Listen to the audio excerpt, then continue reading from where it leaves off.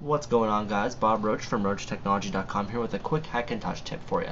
This episode is going to be all about iCloud. Now, how many times have you guys restored a fresh copy of OS 10 and you go to sign into iCloud and you see something that looks a little bit like this? I mean, you've tried to put your password in like 400 times and you know you have the right credentials, but it simply is not working.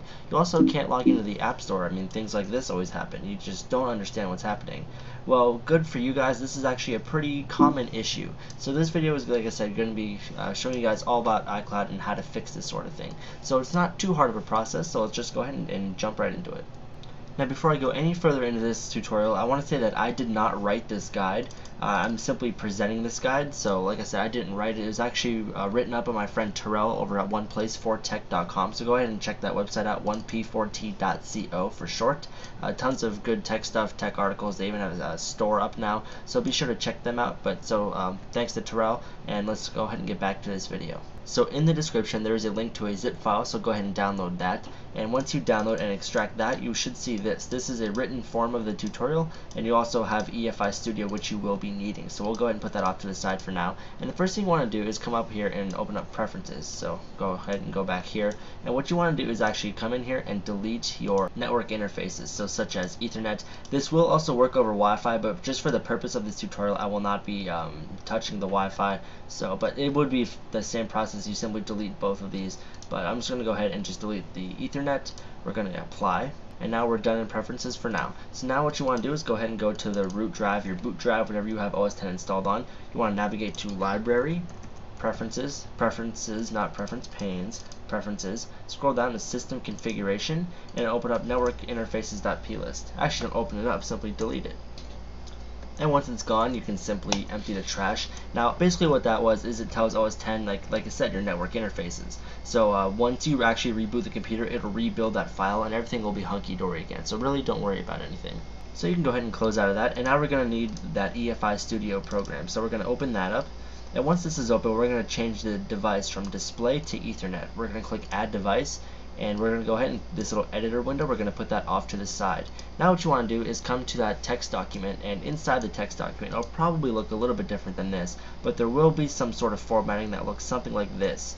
Now if you don't know where this, where you've seen this before, go ahead and open up your root of your drive, your boot drive, go in Extra, and then open up the org.chameleon.boot.plist. This is basically what Chimera reads from and makes things basically hunky-dory. Now what you want to do is copy and paste that right to the bottom.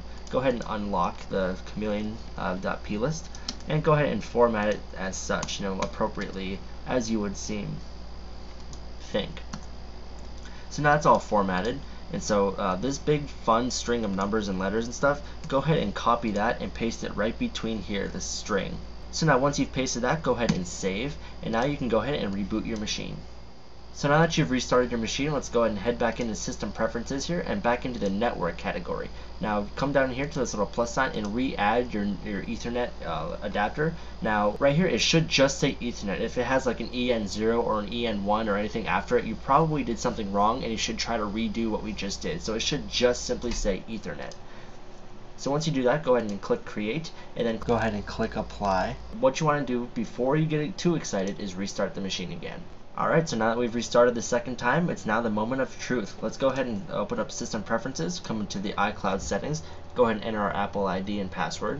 And if I get, a drum roll or something, that would be appreciated. I'm going to go ahead and hit Enter. And just like that, we're now into iCloud. And now if we want to come back to the App Store, move this over here, we'll come to Purchases. We'll go ahead and sign in. And of course it would work as you would think. So there we go, we are now signed into iCloud and the App Store on a Hackintosh. So there you guys go, thank you very much for watching. I hope this helped you guys. Like I said in the beginning, this is a pretty common issue that I get questions about all the time, so I hope this video helps you guys. So once again, thank you for watching. I'm at CPUKid on Twitter. Also be sure to check out RocheTechnology.com and at RocheTechnology on Twitter, and I'll see you guys in my next video.